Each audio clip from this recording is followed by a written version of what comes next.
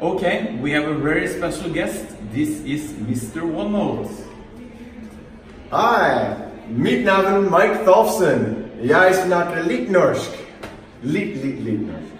Mike is the number one guy in OneNote education. And Mike, what's happening on OneNote? We heard that the desktop version is dropping out and just going on the online. Yeah, well, what we're doing is we're taking the OneNote desktop version, which has been great and been around for a long time. And over the next 2 years, we're not going to be developing new things, so you can keep using the desktop version. But we're really encouraging people to move to the OneNote for Windows 10 version. And we're going to be doing all sorts of improvements in that. Syncing improvements, class notebook improvements, math improvements, and adding more capabilities. As well as things like we're going to update the iPad, Mac, and the online version. So all these versions will look more similar and have very similar capabilities. You also introduce immersive reader. På norsk så heter det engasjerende leser. Can you tell us more about that for our audience that haven't tried it? Sure. So the immersive reader, it was originally designed for students with dyslexia, but we really focused to include all students with reading and helping with literacy. And so this immersive reader is built into OneNote. So what I can do is I can use it on any piece of text in OneNote or even a picture in OneNote. And I can read the text out loud in Norwegian and nynorsk as well.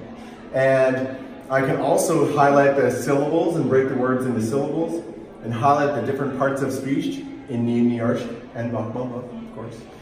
And it gives me a picture dictionary and it gives me lots of ways to access text and help me with reading. And it also works in many different languages. So maybe you're learning English.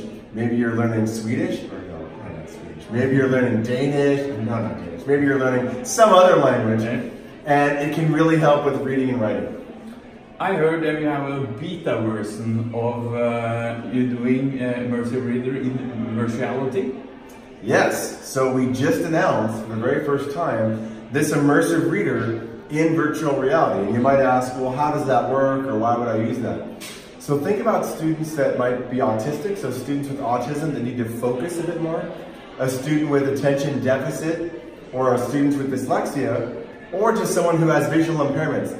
In virtual reality, the immersive reader, it's like reading on a giant movie screen. And you can zoom in and zoom out, you can have the text read out loud, and the sound goes right into your ears because the immersive reader headsets and virtual reality headsets have that text-to-speech right on your ears. So that's in beta right now. In OneNote, it works in Word on the web, it works in Teams and in Flipgrid. And we hope to have that finished out by June of the summer, 2019. Is there any news in OneNote?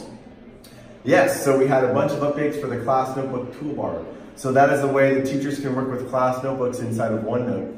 And we had a whole new set of capabilities like cross notebook distribution, and copy content library, and improved performance and page distribution. And those are coming to OneNote for Windows 10, and the online version, and Mac, and iPad. We also announced, for those of you who use Mac in OneNote, you can now connect your class notebook up to different VLE or learning management systems, LMSs, so you can push assignments and grades from OneNote Mac into your learning management system. So you get the grades from OneNote, or push it up into your in your so you don't have to enter it 2 times. Yes.